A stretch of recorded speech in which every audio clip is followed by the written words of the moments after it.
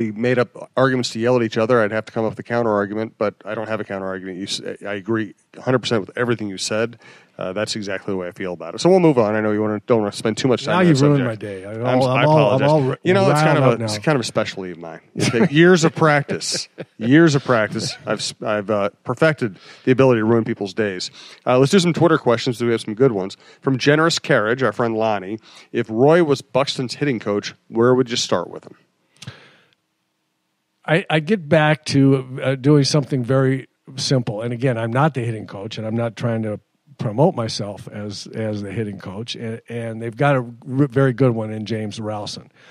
But I would get away from mechanics with him. And I don't know. I don't know that James is mechanically oriented with Byron right now.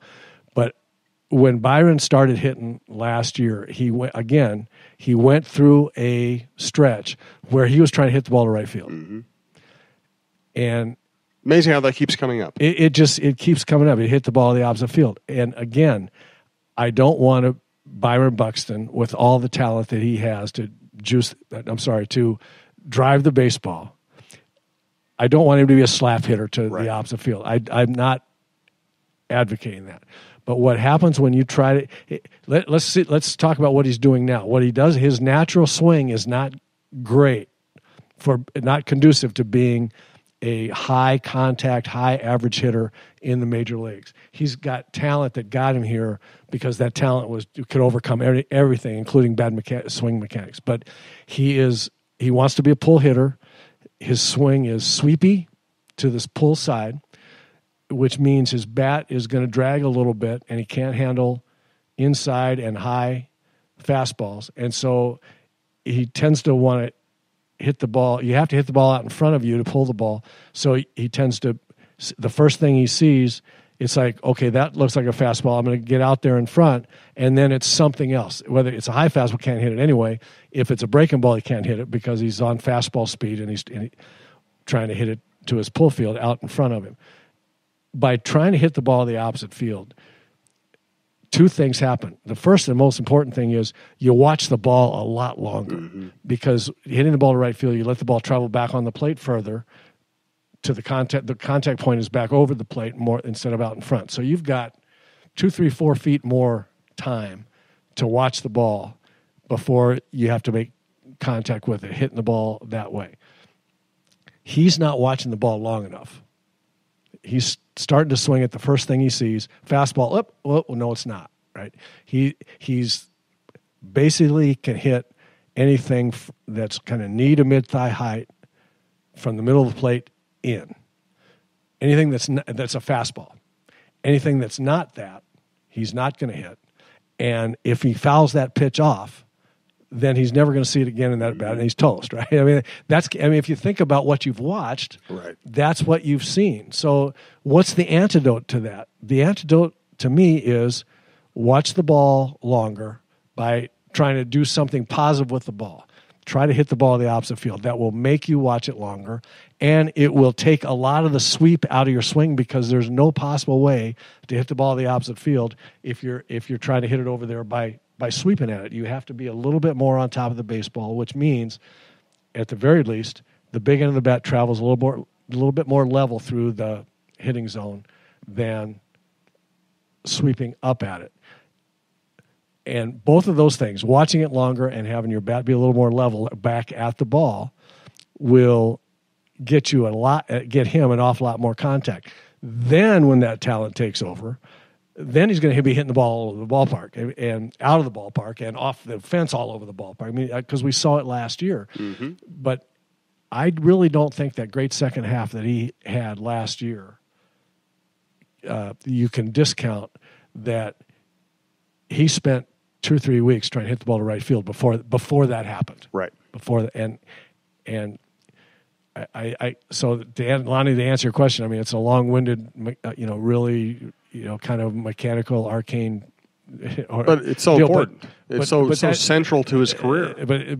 That's what I would do, and I would bunt once a game. Yeah. I mean, just because it's such a fire drill in the infield. Oh, it's so funny to watch defenses react. It's just so wonderful to watch, and especially the pitcher. He bunted the ball. He beat the ball out.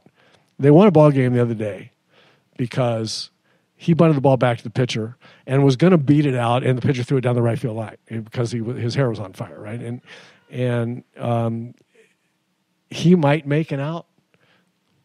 Bunting, once again, he might make a lot of outs on that bunt attempt, and then all of a sudden it's going to be a game winner, a game changer, because he's not only going to get a hit, but he's going to end up on second or third. And if he ends up just on first, he'll steal second. I mean, he's got to give himself a chance to get those legs moving, and trying to hit the ball to left field is not the answer. I've also had hitters tell me that bunting can help your hitting. Just seeing the ball hit the bat, tracking the ball through the zone.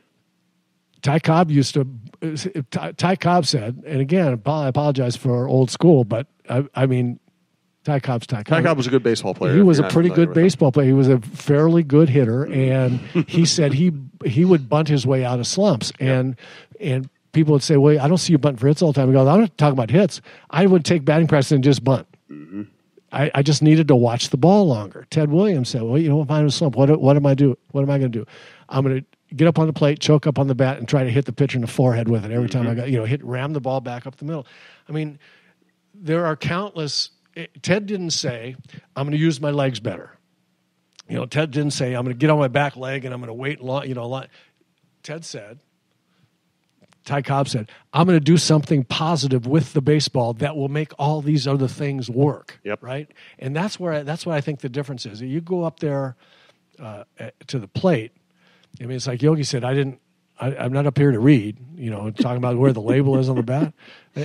And you're also not up there to do a whole lot of thinking about mechanics because no time. You just don't have the time, and it clogs up. I really think if your mind is cluttered, you don't see as well. Mm-hmm. I have no proof of that. Oh, I agree with you. But I think if your mind's cluttered, you don't see the baseball as well. And the most important thing in hitting, by the way, is seeing the ball early and seeing it really well all the way to the bat, right? And so I just think you have to do things that are positive in your mind. You have one thing in your mind.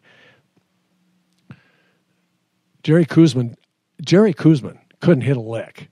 But he told me one time, I was struggling, and he said, why don't you just try taking any inside pitch? Just take it. Because I wanted to pull the ball, right? I was a pull hitter. I wanted to pull the ball. By the way, people think I say all this stuff like I did it.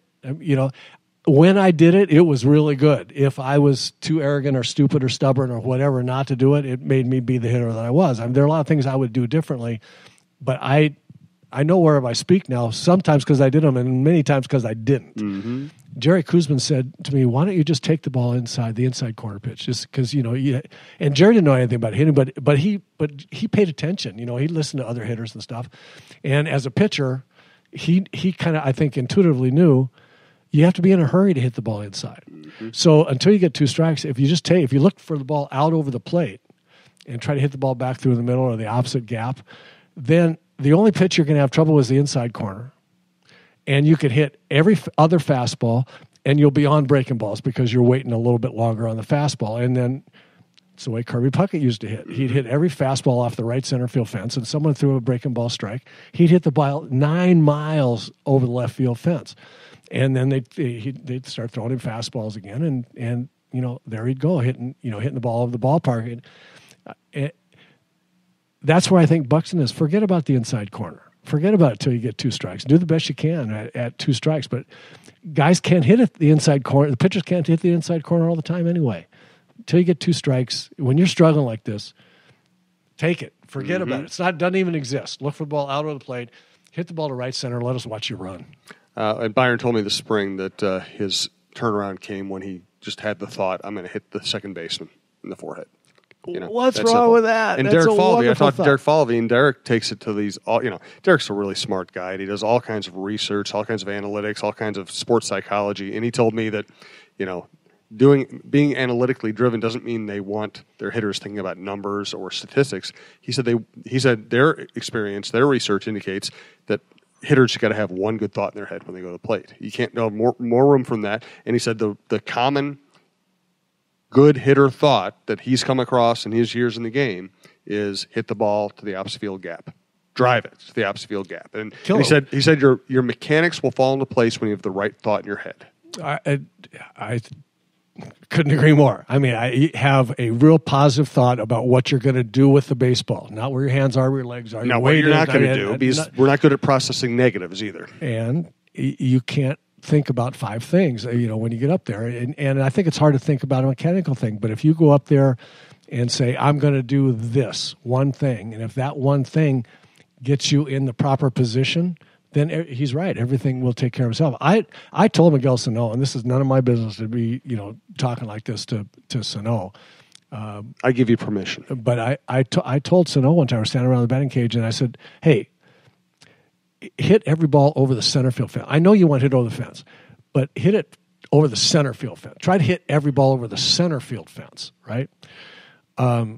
And I told Mulder, I felt bad. It's none of my business, but I walked in Molly's office and I said, hey, by the way, I just want you to know, I probably screwed up here. I don't want to mean to be messing with your players, but I just told Sano to hit the ball over the center field fence or over the right center field fence, every time. And try to hit a home run any time up, but make it be that direction, just because of what it would do. He would take pitches inside. He would hit hanging breaking ball. He would do all the stuff and